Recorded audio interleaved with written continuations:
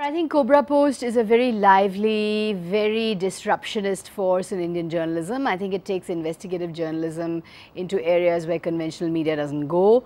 I myself am not a great supporter of sting operations. I believe sting operations are not the right instruments for a journalist.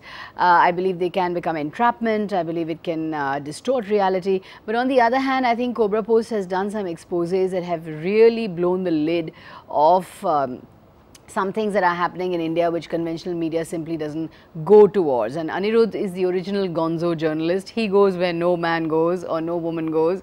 And I think he brings his personality to Cobra Post, which is a very disruptionist, very irreverent, and something that is marked by raw courage. So when you think about Cobra Post, you think very much of the Lone Ranger, of a very courageous voice, a very disruptionist voice, a very irreverent voice.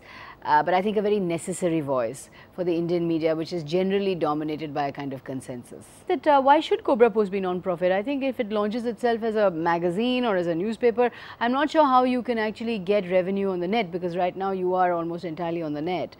But I think that if Cobra Post were to venture into a magazine format or a net format which is linked to revenue streams, I'm sure it could actually work out. Why not? I think there are a lot of people out there who are tired, as I say, of the consensus prevailing in the Indian media, and who are looking for reality and looking for stories that are being done which are not finding any space in conventional media at all. So I think there would be a lot of takers for that, there would be patrons for that. So why not? You should, I think, try to do it as a kind of exercise that brings in revenue. Cobra Post announces a press conference, you never know what it's going to come up with next. So I think Cobra Post is a surprise a minute, it's a scoop a minute. The voice that Cobra Post represents, which is a very, which is a voice of courage, which is a voice of taking risks, which is a voice of going, as I said, where no one goes before. I think that's a good voice to have within the armory of the Indian press.